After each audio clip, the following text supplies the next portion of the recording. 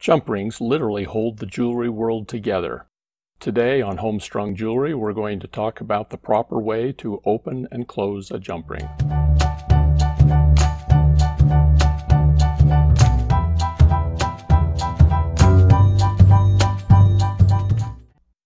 Jump rings are one of the most valuable tools in jewelry making. They can be used to fasten on a clasp. They can be used as a bell, to attach a pendant to a necklace or to an earring. A group of jump rings can be linked together to form a chain, or in this particular case, to make an extension chain for a necklace so that the necklace can be adjusted. And jump rings by themselves can be linked together to make an entire piece of jewelry that's nothing but jump rings.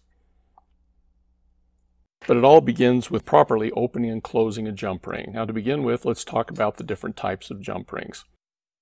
Jump rings generally are made in a factory, and they can be done one of two ways. This is an example of a pinch cut jump ring. Okay, a coil of wire is put onto a machine, it is run, it is shaped, and then it is literally pinched off at the end.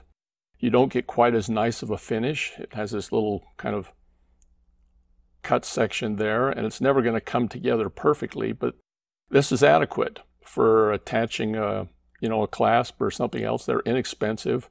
They can be picked up at almost any kind of a craft store, and they've become the lifeblood for years for attaching things and for extending things and holding things together.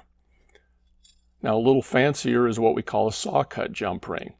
In this case, wire is coiled around a form, and then a saw is run along the top, and it cuts it pretty close to perfectly.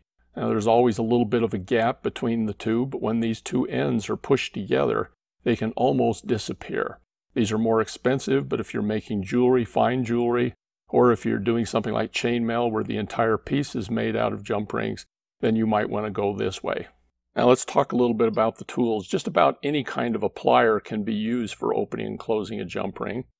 I personally prefer to use a pair of flat nose pliers because I have a lot of gripping area. I can hold on to the jump ring very well when I'm going to open it. But not everybody has those. Bent nose pliers are popular with a lot of people in conjunction with another plier.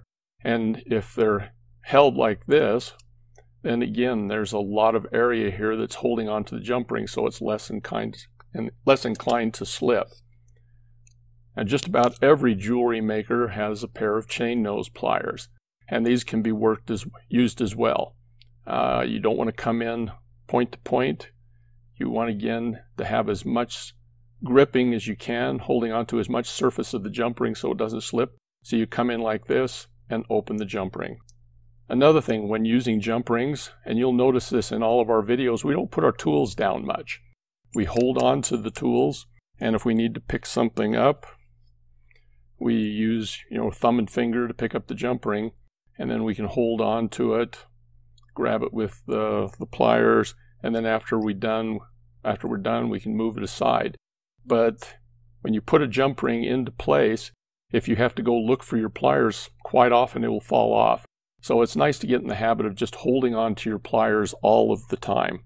Before we get started, it might be a good idea to talk about the wrong way to open a jump ring. And we see this all the time, where somebody will come into a class, they'll grab hold of the jump ring, and they will force it open. They will literally pull it apart like this, fasten it to whatever they're going to fasten it to, and then they try to push it back together.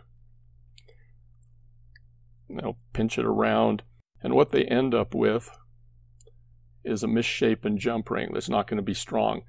The jump ring literally can become the weak link in your jewelry, the part that fails.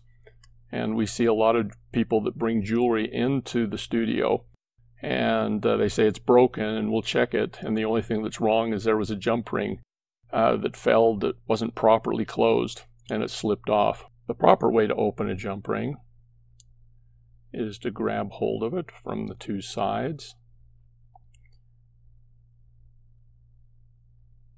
and then with a twisting motion, open up the jump ring. Now, if there's a little bit of a gap, you'll also push in a little bit, and then you bring it back. And if you've overcome that gap, you'll hear that click as the two ends come together. And you check it from the top, because sometimes there's a little overspring and you need to work it back, but check it and make sure that it's back together. And if you do it properly, the gap will all but disappear. Now with chain nose pliers, he says you grab it up along the side, and then again you twist it open, pushing a little bit of inward pressure to overcome the gap. Bring it back together. Hear that little click. Check it from the top. Make sure it's together. There's a closed jump ring. With the bent nose pliers, I bring the curved end in. Again, so that you've got as much of the pliers holding on to the jump ring as you can. Come in with your other plier on the other side, twist it open, twist it back, hear the little click, check it from the top to make sure it's back together. And another one. Now what about a little tiny jump ring?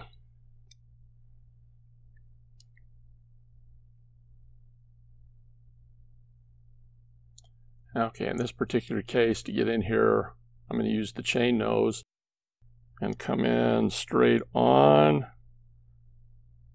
but my other pliers, again, you just twist it open and bring it back. Check it from the top, from the sides to make sure it's back together. And there's a closed jump ring. One other method for opening a jump ring is to use something called a jump ring tool. This is actually a ring, and you can pick these up in some craft stores, and most jewelry shops, bead shops will have these. And what it is, it's a ring that has different size slots in it. And what you do is you find a slot that roughly coincides with the ring that you're going to be using. You just put this on a finger. You are still going to need at least one pair of pliers. You hold on to the ring, put it into the slot, and again you twist it open. After you've done what you need to do with the ring, fasten things, you can just twist it back. These things are relatively inexpensive if you go shopping for them. If you see a price of like $12 or so, I'd probably keep shopping. I think this one was like $2.50 or $3. They do come in different sizes. They're relatively simple to use. I don't use them a lot, but for hardcore chain mailers, people that go through a lot of jump rings, they like these. If you have to open several hundred jump rings at the same time, this can save you a little bit of time. Let's make something. This particular project is a pair of earrings, and I'm going to just use 7 jump rings for each earring. And then I also have these little 3mm rounds. And then we also have an ear wire, which we're going to hook the whole thing together. You start by opening one jump ring. And these are just these inexpensive pinch cup jump rings that you can buy anywhere. Anyway, we open it up. We put our little metal ball on. And we close the jump ring.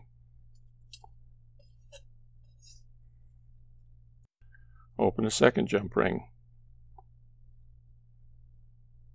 Open it up. Fasten our little 3mm bead. By the way, these jump rings are 7mm outside diameter, 5mm inside. They're a 1mm diameter wire, which is roughly 1918 gauge. They're available just about anywhere. Before we close this jump ring, we're going to fasten it to the first one. And close the ring up. Check it from the top. Go to the second ring, or the third ring, excuse me. Open it up, feel that little scrape of the two edges coming together, so you know there's not going to be a gap where the other rings will slip through. Fasten it into the other jump rings, and we're forming a chain here.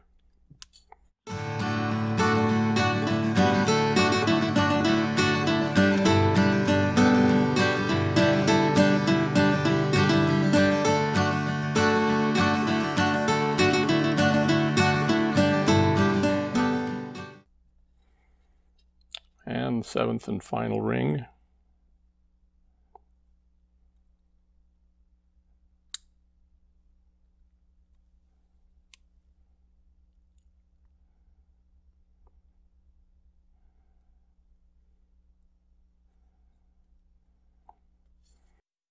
And we hook it in at the end of the chain.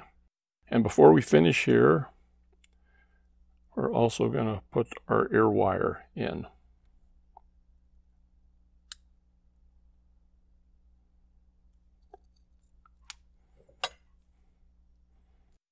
And there's our earring.